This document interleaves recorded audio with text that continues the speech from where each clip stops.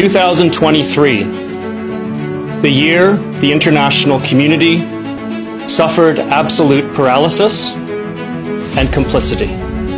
To Prime Minister Justin Trudeau, President Joe Biden, Prime Minister Rishi Sunak, and President and physician Ursula von der Leyen, you can no longer claim you don't know the crimes that Israel is committing. You were uncomfortable when human rights experts, the United Nations, and legal experts told you about the war crimes and genocide being committed by Israel in Gaza in 2023. Will you continue your complicity or instead act to stop Israel's war crimes and genocide in 2024?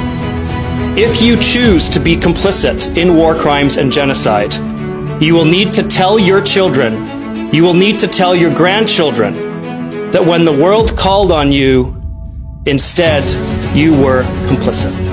2024 will not be the year of inaction. Not for those of us who believe in human rights and international humanitarian law.